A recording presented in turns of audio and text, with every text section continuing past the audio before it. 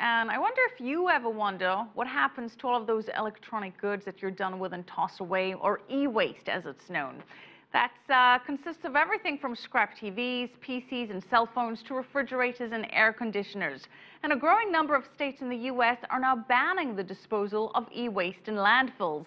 That means that e-waste recycling is an industry poised for massive growth. It's unclear how much of the valuable but toxic e-waste materials are actually recycled and where they actually end up. Mary McCarthy explores. Unloading unwanted TVs and computers at an e-waste recycling event in Denver. People who live here must now comply with the new state law banning the disposal of these electronics in their trash. Instead, they must arrange for their old gadgets to be recycled. While e-waste recycling firms can recover some of the raw materials, it's a risky process. The glass is coated with something called phosphors and contains lead. Lead is a known carcinogen.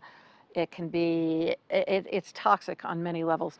E-waste recycling is a fledgling industry that, to a certain degree, self-regulates. Recyclers are encouraged but not required to get industry certification from an organization like R2 Solutions.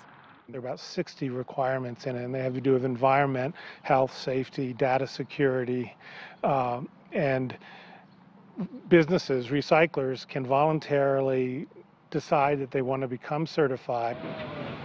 Public campaigns encourage Americans to use only certified e-waste recyclers, as it's believed that many uncertified firms illegally dump toxic materials abroad, like Colorado-based Executive Recycling, whose CEO was recently sentenced to jail and a $4.5 million fine for illegal overseas dumping.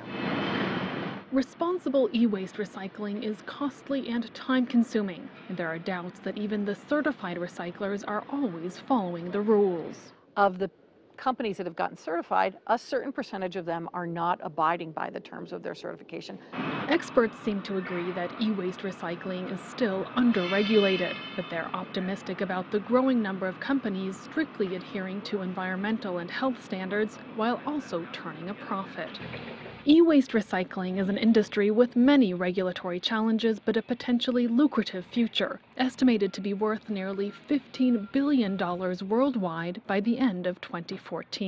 Mary McCarthy, CCTV, Denver.